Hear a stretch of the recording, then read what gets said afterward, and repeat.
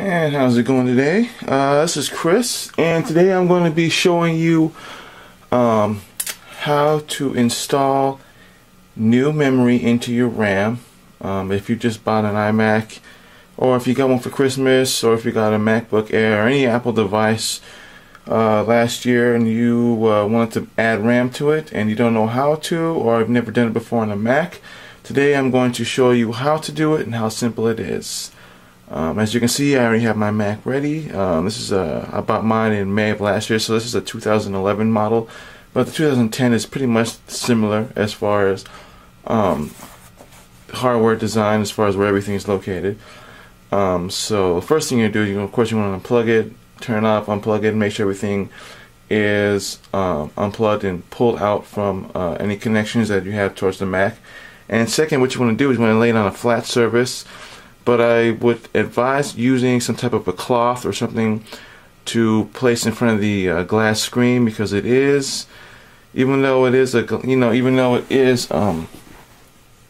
break proof, you don't want to get any smudges on it, and it does cost a lot of money to replace it. You can replace it yourself, the screen, but it requires a lot more time and a little bit more money, like I said. So it's just going to be a lot easier just to get some cloths, lay them on a flat surface, and then lay it face down.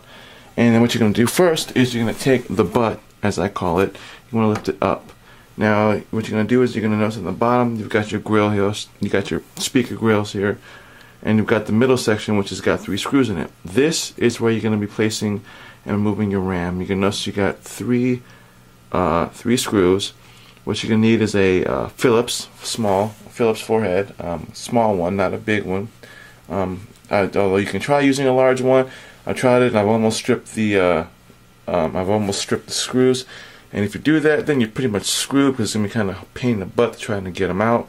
So my suggestion would be to use a smaller forehead, or what you can do is you can go on to iFixit.com and you can get a tool replacing kit, and you can use that. But basically what I have will work just fine.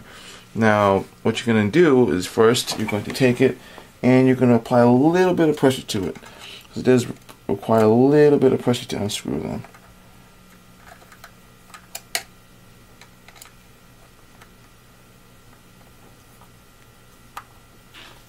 The screws do not come out of the grill, so you don't have to worry about wondering if you lose the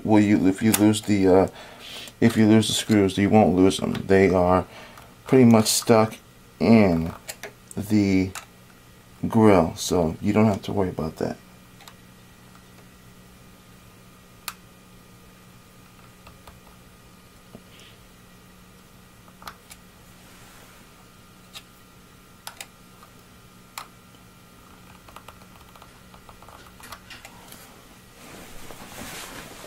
And sometimes if you can't get it to work with a smaller one, like I said, you can chance it with using a larger one, but if you do, then you'll have to accept the consequences.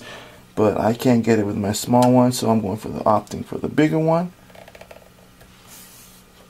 And like I said, you're going to apply a little bit of pressure to it, not too much, but just enough to where you get the screws loose.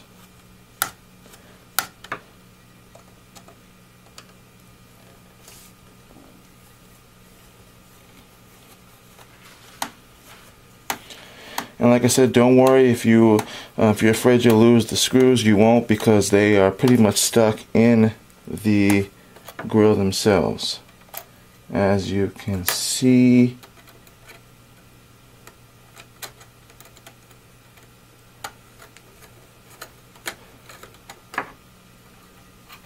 From that, see, there's the screws right there. They are pretty much stuck in there, as you can see. Now, if you notice, you're going to have 4 compartments.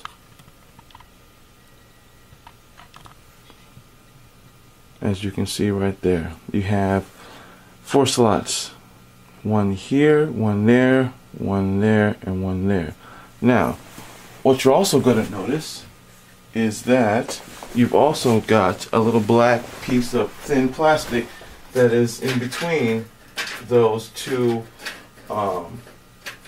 those two memory cards, or the memory slots. That's basically to make sure you don't screw up your memory. I guess I'm assuming that's what it's for. I've never really figured out exactly what it's for. I just assume it was just something to keep the memory cards from touching each other, rubbing, you know, so that you don't end up screwing up your memory card and buying new ones. Now what you're going to do is you're going to take these, you're going to slide them out, obviously. Now, in order to get the memory card out, you're going to have to use some slight pressure. Not a whole lot, but you will need to use some in order to get it out, because they're in there. But don't worry, as long as you don't have to worry about, as long as you don't pull too hard, you should be fine. You're going to take your black strips that you got pulled out, and you're going to pull on them ever so slightly until you get a pop. As you can see, how easily they come out. You're going to do this for both sides of the memory bay. Now, the type of memory that you use for your Mac, you can get them in various spots, various places. My suggestion would be not to order them from the Apple Store itself, because they're going to charge you $500 for them. I'm not saying that, I'm not saying, don't order stuff from Apple, but as far as when it comes to memory and things like that, they can be expensive on the actual site, on the actual manufacturer's site. My suggestion would be to, if you're not sure where, I would try Newegg or Tiger Direct, Amazon, or even eBay. I bought mine from Amazon. Now, if you're not sure what kind of memory you need, I would suggest you can try Crucial.com. That's basically what I did. And as you can see, this is the kind of memory that requires that you need for your Mac. As you can see, it is a Corsair's. I got the Corsair kind. They're $41. These are the max you can upgrade on an iMac is 16. I'm running 12 right now because I got the 2 gigs, the 2 megs, or the 2 gigs that came with the Mac, and then I got the 8 gigs, the 2 4 gig sticks. Even with shipping and handling, it's still significantly cheaper buying it off of Amazon or eBay than it is actually buying them from, say, Best Buy, or even buying them on the Best Buy website or Apple.com, because they're going to charge you more because they're more, they're more expensive for some reason. I don't know why they charge you more.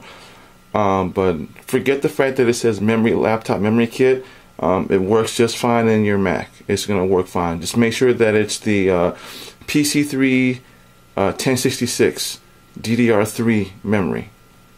You can easily look this up on Amazon, or you can use Crucial.com. And that's basically, like I said, you can use both those and they work just fine. And it just depends on whether you want to order it from Crucial or if you want to order it from Amazon. But those are going to be significantly cheaper than buying them from actual website of BestBuy.com or Apple. Now, basically, okay, what you're going to do is once you get your memory, what you're going to do is you're going to take them and you're going to insert them back into the same slots. Just make sure that you always have your notches facing inward and in the left, or facing towards the right.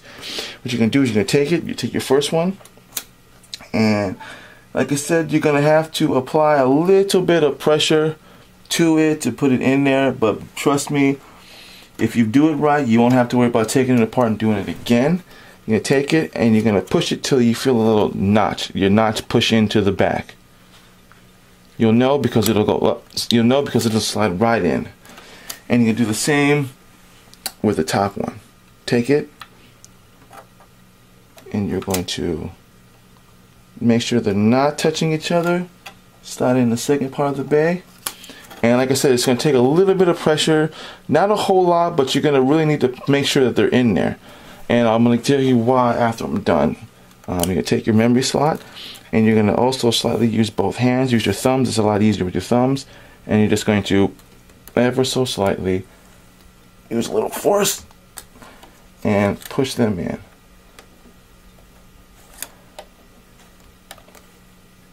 And you'll know it goes in because you'll feel a little nudge and it push in. And you're going to do the same for the other side. Make sure your notches are facing on the inside and that they're facing the right. So you're going to just do the same thing. You're going to pull ever so slightly until they pop out. And you're going to do the same for both sides. Make sure your notches are facing towards the right. And you just basically slide them in. Make sure you have some ample light too. And you're just going to push them both back in until you feel the notch push them in. Now you don't have to push them. Now once they're in. They're in. You don't have to keep pushing it to make sure they're in, because if you do, you can ruin the pins on the memory card. You can, do a little bit of damage to your Mac.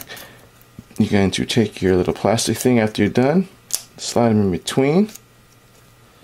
Now the reason why I'm telling you to make sure that you have them fully in is because once you put the grill back in,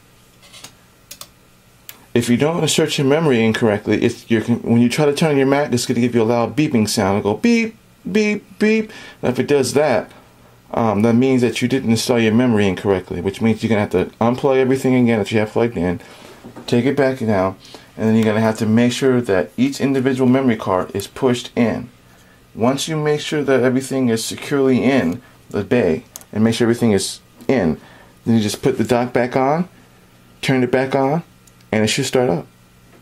And that's pretty much basically how you replace memory and install memory on an iMac. And like I said, if you're not sure which memory you need, you can always go to the Apple button, go on About This Mac, and it'll tell you what kind of memory you need.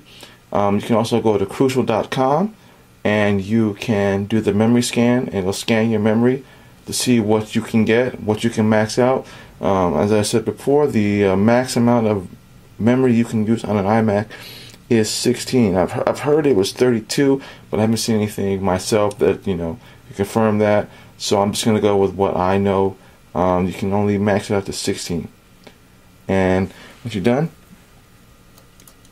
put your grill back in. Make sure everything is securely tight.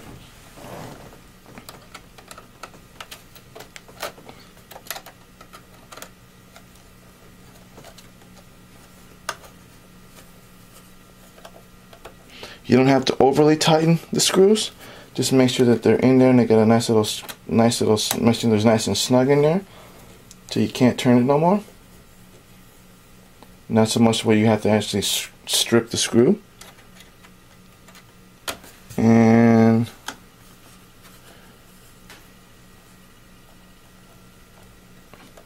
that's it. And that is how you change and install Mac memory on your iMac. Same goes with, I believe, they work with the 2010 model and the 2011. I'm not sure about the older models, but the 2010 and 2011 models are pretty much the same as far as hardware design. Everything's going to pretty much look the same.